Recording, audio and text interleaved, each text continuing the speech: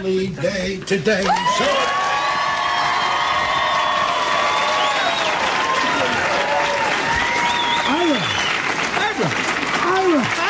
Uncle Phil. Ira, give me a firm embrace, Ira. Oh.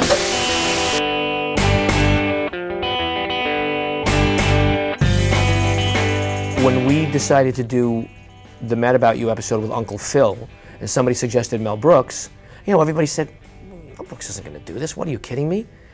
What I've learned since then is all you have to do is call. Most of the time they'll say no, very often they say yes. Mel couldn't get there fast enough. He loved the idea of it. Oh my God, working with Mel Brooks. Oh my God, working with Mel Brooks. So Mel comes to the table read. You know, in the life of a half-hour show, the first day is you read, maybe you rehearse a little bit. That night they rewrite, then it's rehearsal, camera blocking day, shoot, over the 5 days. That's the traditional schedule.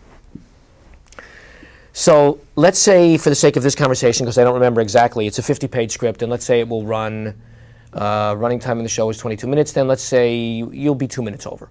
Okay.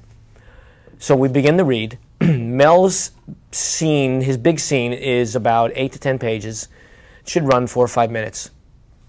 He probably stopped talking 18 minutes in this scene. He literally went wild on these pages, and we were convulsing. We were apoplectic with laughter at how funny he was, and the writers couldn't get stuff down fast enough. At the end of the read, Mel had 2 notes. His first one was, Uncle Phil doesn't say cookie, he says cookie, okay? And the other one is, Uncle Phil needs to wear a hat. These were his 2 notes. Then we start the rehearsal week, and it's Reiser can't get through a scene.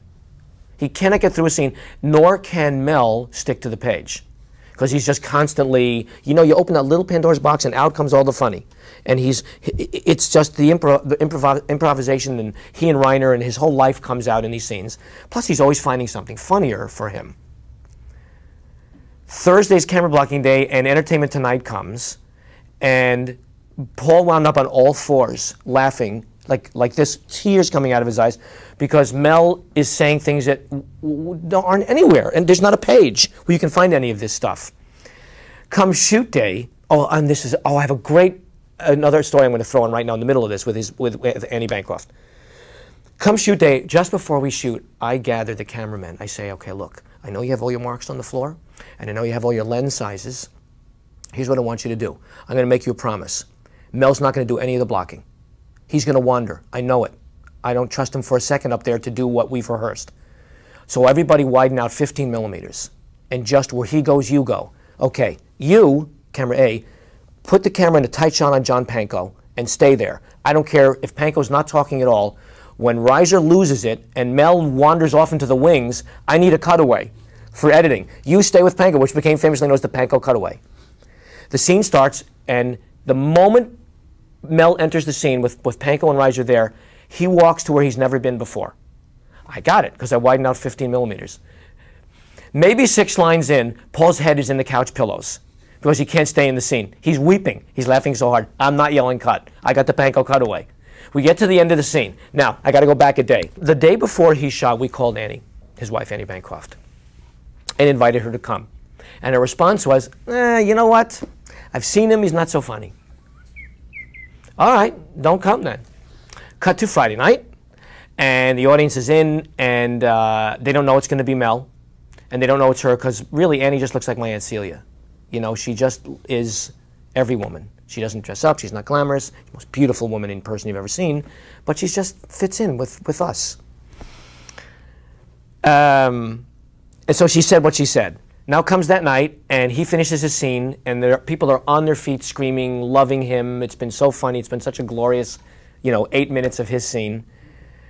And through the din of them appreciating Mel, you hear Annie's voice cut through, and you hear her saying, "Oh my God, I had no idea he was so funny." Isn't that worth $1 million? She was so nonplussed by how funny he was. She was incredulous by it, as opposed to being, well, of course. What? That was a beauty, that moment. That was just great. The moment we started rehearsals, that day 2, he took me by the hand, true to his note, took me into his trailer, and I thought, uh-oh, this is my first uh-oh, I got to do something with Mel. and he said, how should Uncle Phil wear his hair? And he put his hair up like a horn, like this. How about that? Uncle Phil wears hair like that? And he wanted to know which hat and which hair, and he's in. He was in. He was making it better. It's fantastic. Fantastic. Oh, he's just a blast.